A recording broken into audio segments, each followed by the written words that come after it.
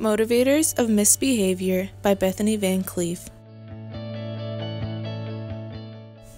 Theorist Rudolf Dreikurs was a student and colleague of the famous theorist Alfred Adler. Many of his theories he believed were very applicable in classrooms, prisons, and with parenting, so he traveled around giving many speeches in his lifetime about his theories. Dreikurs believed that people misbehave because they feel they do not belong or contribute to a social group, which he said were two things that are basic needs for humans. The first reason why someone misbehaves is to seek attention. A person just wants someone around them to acknowledge their existence. This can be spotted because the authority figure will feel annoyed with the behavior and will respond by reminding or coaxing the person to stop. However, it will start soon again after. An example of an attention-seeking behavior is faking an illness or being overly dramatic. If a person does not receive attention, they will move on to the second motivator for misbehavior, power. They are trying to gain power over the person that they view as the authority figure. This can be spotted because the authority figure will feel angered and threatened by the person. A classroom example of this is if a student continually defies the teacher by not doing what is asked or doing things even when they are told to stop. If a person does not receive power, they will move on to the third motivator, revenge. They are trying to enact revenge for what they feel that they have been wronged for. This can be spotted because the authority figure will feel both hurt and angry. In a classroom, this may simply be a student telling a teacher that they are the worst teacher ever.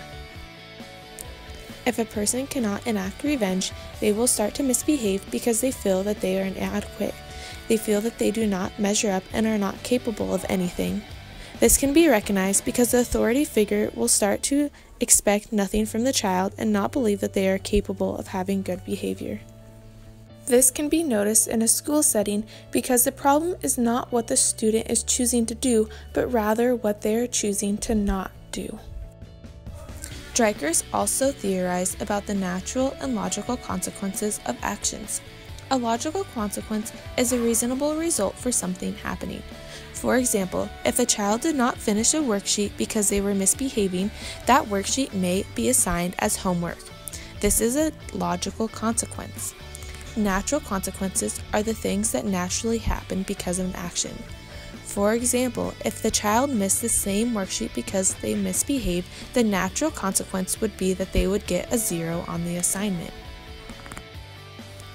While Dreikurs believed in natural and logical consequences, he also did not think that discipline was the best way to manage a group of people.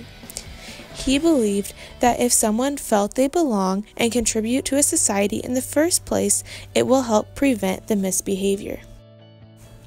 Most of Dreikurs' theory was made with students in mind, so almost everything is directly applicable to the classroom.